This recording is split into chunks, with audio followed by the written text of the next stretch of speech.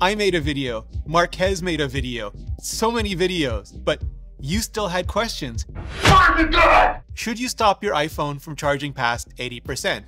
No. So if you have your battery handled, and Apple has, charging past 80% just isn't a problem. Staying at a high charge state for an extended period of time is a problem, but if you want to charge up 100% and then stop, that's fine. It's just best not to keep constantly charging beyond that when you're already at 100%, at least not for optimal long-term battery health. But honestly, what kind of sense would it make if the only way to maintain 100% capacity was by only ever charging to 80%, so it wouldn't drop to 80%, which is all you're ever charging it to anyway? That's why Apple includes an optimized battery charging feature for iOS, and for macOS now, for that matter. It uses machine learning to figure out things like when you typically wake up in the morning. That way it'll charge up to 80% and then idle there overnight and only go to 100% right before it thinks you're about to get up and start using it for the day. Basically, because why make humans worry constantly when machines can just handle these things automatically? So if you're at all worried and want to baby your battery a bit, you can just flip on that setting. Or if you're at your desk all day, every day, just don't leave it on the charger all day, every day. Top it up if and when you need to before you go out. Should you start charging before going under 20%? Deep discharges exhausting lithium ion just isn't a day-to-day problem either. If you plan on storing your phone for a really long period of time, like packing it away, then yes, you want to get it to around 50% and then shut it down before boxing it up. But otherwise, it's fine. I'm fine. I'm fine. And your phone will turn off before it's utterly depleted anyway. The actual percentages are kind of a lie, or maybe like social engineering. Like empty on a gas tank isn't really empty. It still reserves some power, and now that's used for functions like car keys. Low power mode can help you extend that last 20% as much as you need to, not for the battery's sake, but for our own sake, so we don't end up without a phone, especially if we really need to use it before we can get to a charger and start topping up again, be that at 19% or at 2%. Now, if being in the red or even in the yellow causes you any stress or any anxiety at all, or you just know that you'll be out for a while later and you want to make absolutely sure that you have enough juice left for photos or games or whatever it is you'll be doing, then by all means, you charge you. That is the whole entire point. Just don't serve the battery. Let the battery serve you and take care of you. What about charge cycles? Won't those just murder, death, kill battery health? Murder, death, kill. A charging cycle is just what it sounds like. Charging and then discharging your phone completely. It's used as a standard pretty much industry-wide to set expectations on battery health pretty much industry-wide. For example, Apple says they design iPhone batteries to retain up to 80% of their original charge capacity at 500 complete charge cycles when operating under normal conditions. And I'll get to what exactly is considered an abnormal condition in a literal hot minute. But here's the thing. Modern power management systems are intelligent, at least artificially.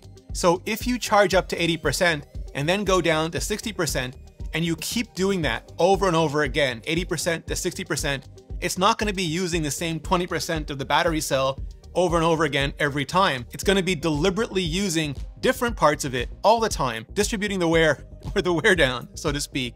What those charge cycle numbers are kind of sort of abstracting away is the actual chemical health of the battery.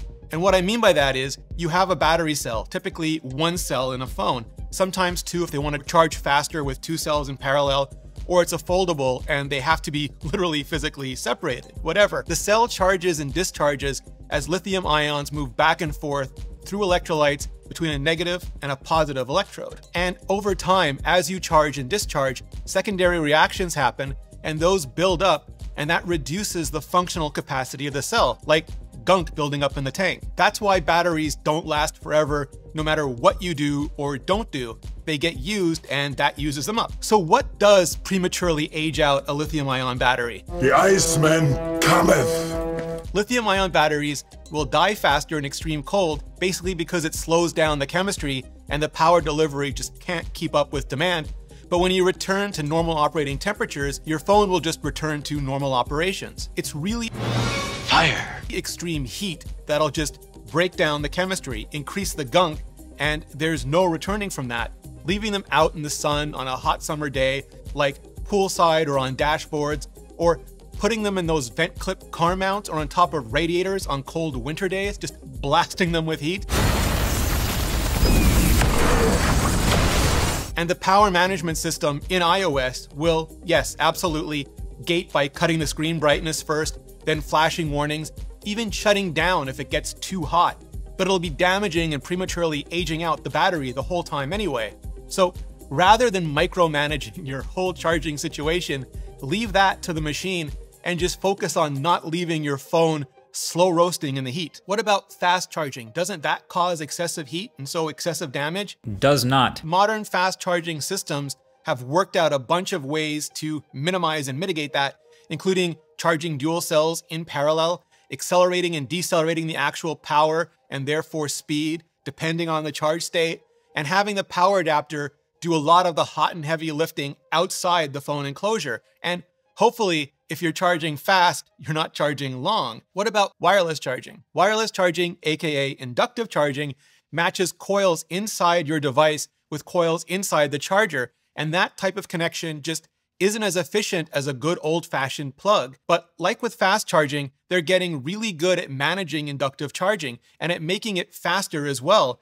For example, magnetic inductive charging, like MagSafe, helps because it locks your phone in place and prevents it from missing, slipping, or being knocked off that sweet, sweet charging sweet spot. And yes, here you are literally swapping efficiency, in other words, speeds, for even more convenience.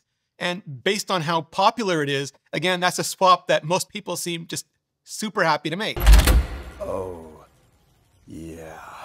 And I'm just gonna put this out there. How much is your time and quality of life really worth to you? How much should you be working for your battery and how much should it be working for you? Now, sure, if you go complete God mode on it and micromanage everything all the time, always, including avoiding apps and activities that generate a lot of heat, because the stuff we do on our phones can be even more problematic than how we charge or don't charge them. And then maybe you can eke out some extra percentage points over the course of a year or few, but will you even still have your phone by then? Will you have gotten the most out of it? Will all that time and effort you put in really be worth less than the $50 or $70 it would cost for you to get a fresh battery just swapped in anyway? And I mean, if you think your time isn't worth that, or you just really, really get a deep sense of personal satisfaction of micromanaging your battery health because it feels like an epic win over the system, again, you charge you, and more power to you, literally. Or if you want to help get out and push and just make everything better for all of us, get involved with all the underlying technology behind all of this, check out the physics, computer science, and algorithm courses on today's sponsor, Brilliant. Basically, everything that the next generation of everything from silicon to software is all going to be built on, but also math, logic, science, quantum mechanics, game theory, and so much more. Because Brilliant is the online interactive STEM learning platform with a growing catalog of courses specifically crafted to help you learn concepts by working through them yourself in a visual, hands-on way. And all the lessons are thoughtfully broken up into bite-sized pieces so you can learn at your own pace, just zero pressure. For example, have you ever wanted to learn to code, but you were put off by the overly complicated traditional computer programming courses? Well, Brilliant has actual, fun, interactive challenges that let you shift around blocks of pseudocode, receive immediate feedback, and get results. You feel like you're solving puzzles, gaming even, but the whole entire time, you're learning how algorithms work. And once you know that, coding becomes way more accessible and way less intimidating. Because here's the thing, everyone, absolutely everyone starts somewhere, and you can get started right now, today, for free. Just visit brilliant.org/Ritchie or click the link in the description. And the first 200 of you will get 20% off Brilliant's annual premium subscription.